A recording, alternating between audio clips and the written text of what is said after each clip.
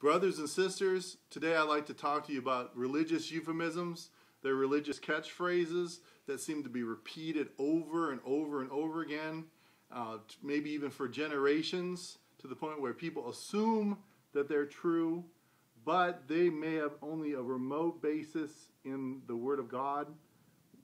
One I've heard often is, cleanliness is next to godliness. Now, true or false? Is cleanliness is next to godliness in the Word of God or not? I mean, just because you feel clean doesn't mean you are clean. Now, I know one way to get clean is to get baptized in the name of Jesus and truly have a repentant heart. No amount of zest is going to clean the sin off of your conscience. So cleanliness is truly not next to godliness. Another one is, if I believe on the Lord Jesus Christ and let him into my heart, then I'll be saved. There's a lot of error in that very blanket, generalized statement. For one thing, you have to believe and be baptized. And baptized to be saved. That's part of the salvation formula. People often forget baptism. And when they get baptized, it's baptism in the name of Jesus Christ, not just the baptism of what? Father, Son, and Holy Ghost? No one ever got baptized in the Bible in the Father, Son, and Holy Ghost. I've heard this formula said over somebody one time. I, Chris Robert Esswein, baptize you in the name of the Father, Son, Holy Ghost. I baptize you. Excuse me, I say, I will baptize you, Christopher Robert Esswein, in the name of the Father, Son, and Holy Ghost. Now, whose name was just said while you were baptized? My whole name. There was no reference to the name of Jesus in that baptismal formula. He wasn't mentioned whatsoever. So it seems to me that you got baptized in your own name. And you're saving yourself? That doesn't make any sense. And, we need, brothers and children, brothers and sisters, we need to have the spirit of the Bereans. What did the Bereans do? They searched the Word of God to see that it's so. Well, I've got a new spiritual catchphrase for you. If it's not scripture and verse, just babble or worse. So whenever you hear something that sounds good, that you keep repeating, that seems to warm your heart, that seems kind of good or spiritual or religious, think about it real hard.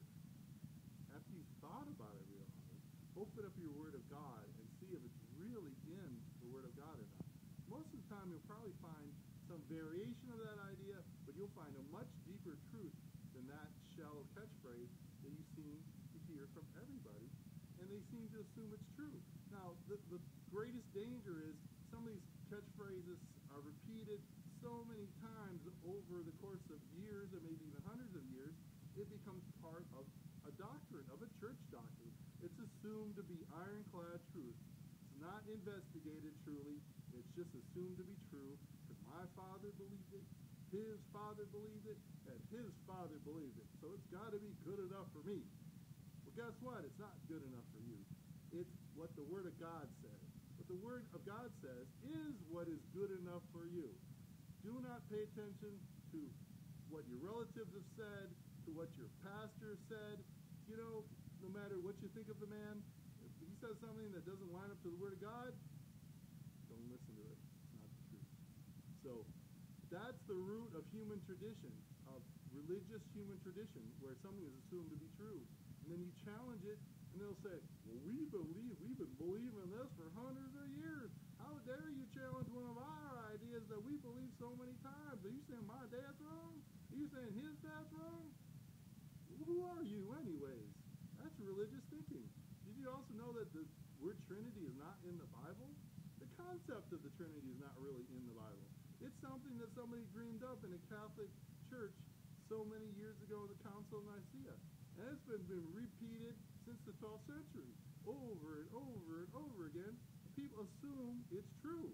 Well, guess what? It's kind of true, but in its fullest extent, it becomes idolatry. It's like three gods. You believe in three gods? Now really think about it. Because that's what the Trinity becomes. If you really think about it, Father God, Son God, Holy Ghost God, is that one God or is that three gods? The human tendency is to believe in multiple gods. No point in having idols. Now, I know we don't have graven idols sitting in the front of our yard, but anything that we put above God or described as God that isn't God is an idol in our life. We put it above God, then it is an idol. And idols will burn whether they're made of wood or not. So watch, children, and check it out in